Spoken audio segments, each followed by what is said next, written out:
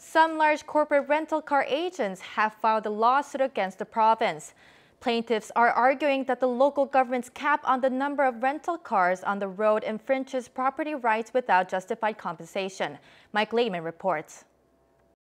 Jeju Province recently announced that some rental cars from rental car agencies which refused to participate in the province's rental car quota system will be restricted from driving in Jeju.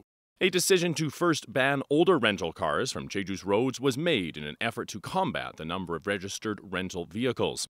1,847 rental cars from 40 local rental car agencies are subject to the restriction, with a violation bringing up to a 100,000 won fine per car.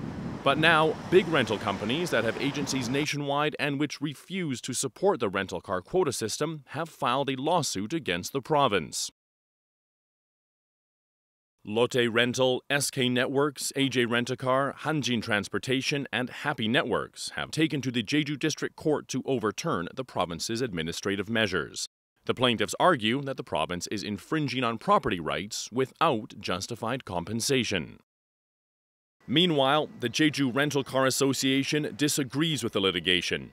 Previously, each local rental car agency had made the concession to join the provincial office's efforts to reduce the number of rental cars on the roads by phasing out their older models.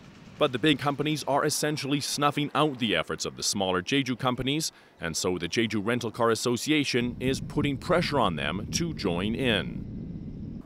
진짜 눈물을 머금고 제주 지역 도민들하고 같이 이렇게 상생할 수 있는 그런 일을 모색하고자 동참하고 있는데, 대기업에서는 사실상 육지 영업소에서는 그런 경우가 전혀 없습니다. 지금 아예 총량제 자체를 무산시키려고 지금. The plaintiff companies together own more than 6,000 cars, 20% of the total number of rental cars registered on Jeju.